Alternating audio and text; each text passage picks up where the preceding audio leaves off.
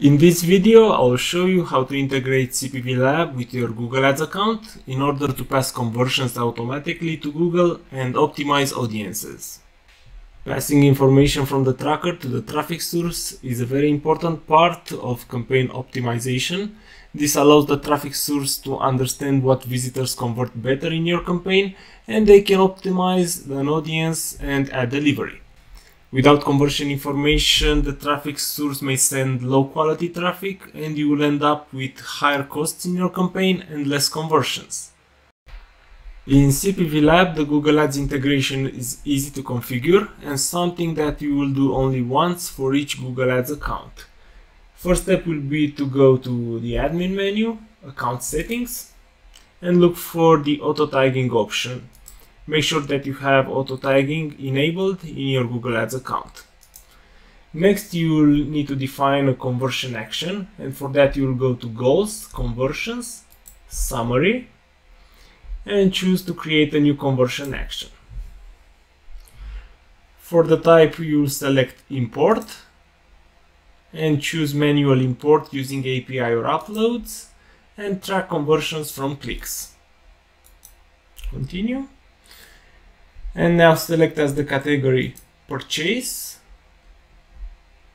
This is what you want to have most of the times in your campaigns. For the conversion name, you will enter import conversion. This is the default conversion name in CPV Lab, but it can be any name that you want. Now choose as the value a dynamic value, and you can set a default value of $1. Let the count to every purchase.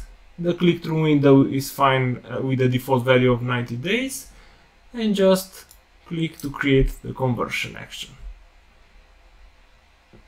You'll see a confirmation message. You can click on finish and you'll see the conversion action was created correctly here.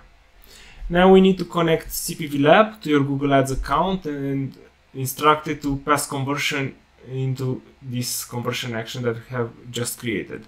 For that, you will access your CPV Lab instance and edit any of your Google Ads campaigns. Then scroll to the bottom of the campaign setup page and look in the tracking pixels section for the text box labeled conversion reporting URL for Google Ads. This is the URL that you will set in Google, so just copy here. You can also load this URL in a browser, and you will see that it shows the default headers for Google, so this is fine. Go back in your Google Ads account, in the Goals menu, Conversions, Uploads, then select the schedules, click to add a new schedule. As the source, select HTTPS and enter the URL from your CPV Lab instance. For the frequency, you will want to have it set to every 24 hours, and to select a time, maybe something in the morning, like 8 AM. This is the moment that conversions will be passed from CPV Lab to your Google Ads account. Choose Save and Preview, and now your schedule was saved in the Google Ads account.